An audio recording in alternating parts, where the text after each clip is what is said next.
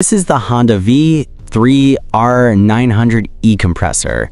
This isn't just another concept bike. This is Honda quietly reminding the world why they're dangerous when they get creative. At first glance, it looks aggressive, compact, almost futuristic, but the real story starts inside the engine. Honda didn't choose a parallel twin.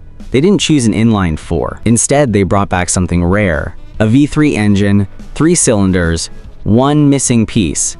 And somehow it works beautifully. They added an e-compresso, not a turbo, not a supercharger, an electric compressor. That means instant boost. No lag, no waiting, just torque the moment you touch the throttle. Imagine city riding where the power hits immediately and highway pulls that feel smooth, controlled, and relentless.